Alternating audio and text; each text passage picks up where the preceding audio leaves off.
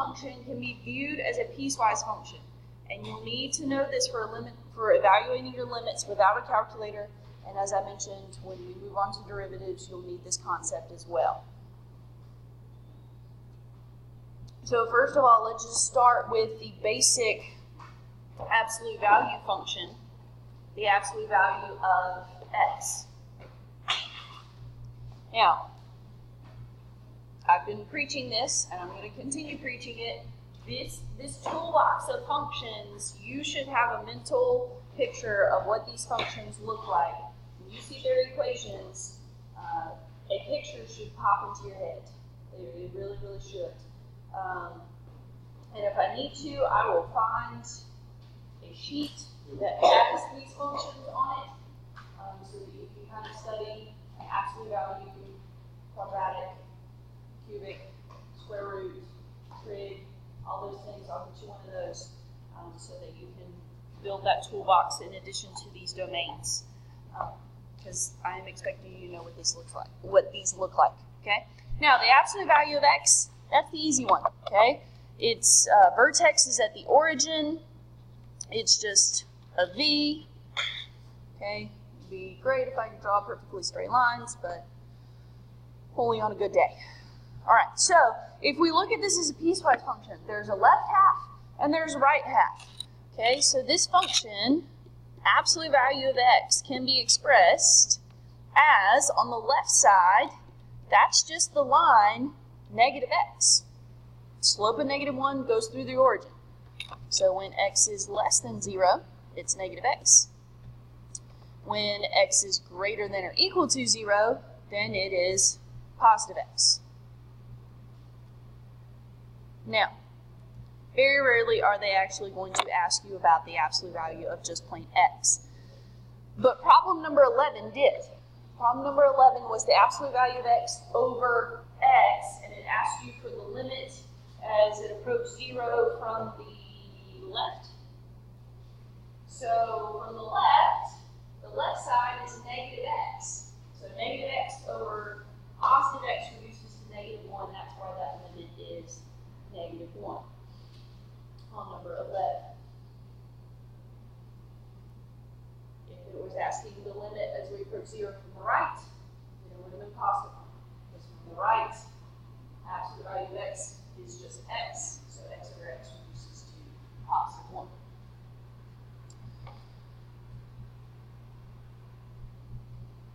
Okay, so what if they ask us a little bit more involved, the absolute value of 6x minus 3. We're going to go through the steps of writing this as a piecewise function. First thing that I do is I determine, well, where is my function going to change? What's the number that goes with my inequality? And that number is the x value of your vertex. So you take what's inside of the absolute value, set it equal to 0, and solve for x. So in this case, our changing point, whatever you want to call it, is 1/2.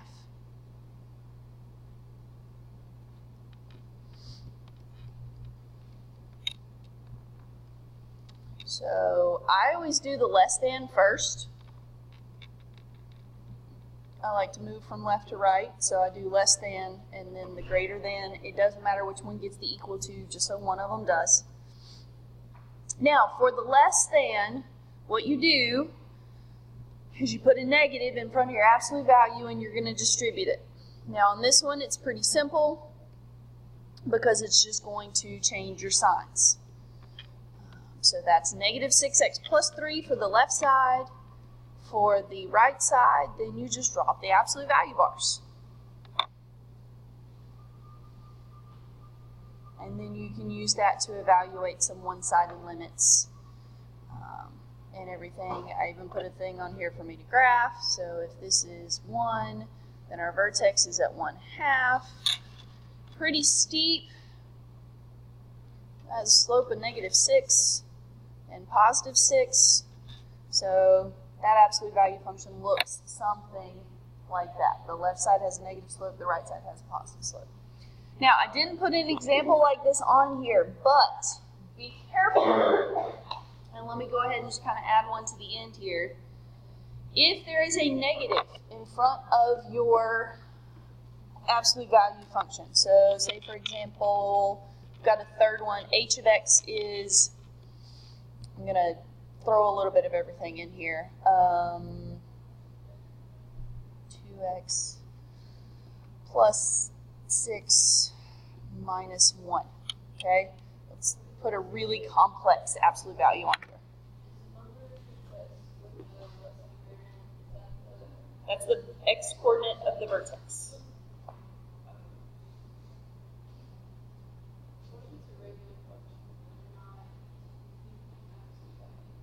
Then you don't do this.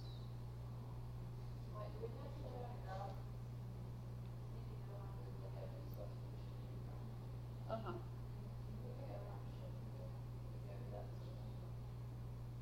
Uh-huh. Okay. So this one has pretty much everything that could possibly be going on with the absolute value function. It's got a coefficient in front. It's a negative coefficient in front. It's got a number added to the x, and it has a number added to the end of the absolute value. So if we are writing this as a piecewise function, I'm going to gotta do some work over to the sides before I put it into my absolute value. Okay, so first of all, I've got to locate the vertex. So in this case, it's going to be -3. Now I know y'all are in the habit of showing a lot of steps, which is good and bad, okay? It's good because hopefully it prevents you from making careless mistakes. It's bad because it takes a lot of time to write -6, and then 2x is equal to -6, and divide by 2, and x is equal to -3. Solving a simple equation like this, you really should be able to do it. Really, you should be able to do it in one step. But if you can minimize it to 2 steps like this and not have all the work shown in there, you're going to save yourself precious time on the exam. So that's a total side note. All right, so my inequality is, or my piecewise function is changing at -3. My x-coordinate of my vertex is -3. All right, so I said for the less than, you change the sign of what's in front of the absolute value. So this time it started as negative. So I'm going to change that -2 to a +2. You don't change anything else, okay? You only change the sign of what's in front of the absolute value, and then you simplify. So we've got 4x plus 12 minus 1. So that left side is going to look like the function 4x plus 11.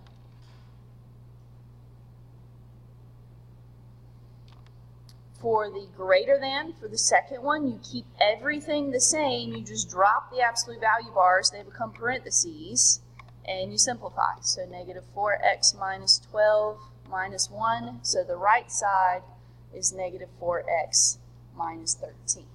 For the absolute value functions, you're always going to have the same slope. They just have opposite signs. The y-intercept part is going to differ. Okay, it's going to differ. So, Courtney asked about graphing piecewise functions just in general. So I'm not going to graph this with the knowledge that I have about absolute value functions. I'm going to graph it from just scratch. If this were just some absolute, or not absolute value, some piecewise function, I'm going to graph it from that perspective. And it's really funny that I'm doing this right now with pre-calc. So -3 is my changing point. For the sake of helping myself and helping you guys right now, this does not actually exist on the graph, but I'm going to put a vertical dotted line right there at -3. To help myself visualize that to the left of this line, I'm going to have 4x plus 11.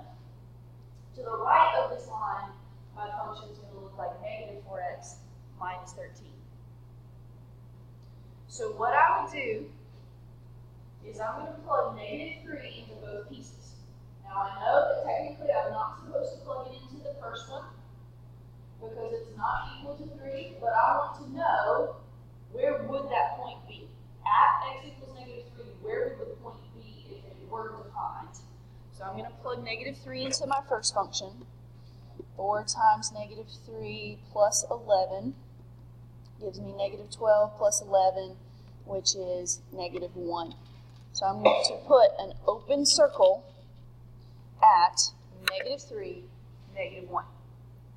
And I'll put an open circle there because it's not equal to, but that's where it would be if it were. Then I'm going to plug negative 3 into the other piece. Negative 4 times negative 3 minus 13 gives me positive 12 minus 13. And guess what? It gives me the same value. So I'm going to fill in that open circle that I just made because it gave me the exact same y value. And for absolute value functions, it should. If it's a continuous piecewise function, it will give you the same y value. If it's not continuous, then it's not going to give you the same y value. I would have plotted that point somewhere else. Now, there are a couple of things that you can do as far as filling in the rest of this graph.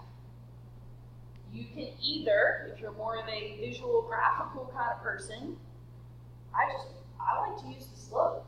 Okay, the left side has a slope of positive 4, so I need this right side having a slope, or excuse me, left side having a slope of positive 4. So from that point, I'm going to go down 4 and left 1 because I'm having to go to the left. I need to make both of them negative for it to be positive. Okay. If you don't like using the slope, then pick an x value to the left of negative 3. For example, negative 4. Plug it in, find the y value, and plot it. Okay, put me in the exact same place, negative 4, negative 5. Okay, do the same thing for the right side. Using the slope, I would go down 4 and right 1 because it's a negative 4 slope, or I would plug in negative 2, or I could plug in 0, or I could plug in any point to the right of negative 3, and I would end up with the same conclusion. 8 minus 13 is negative 5.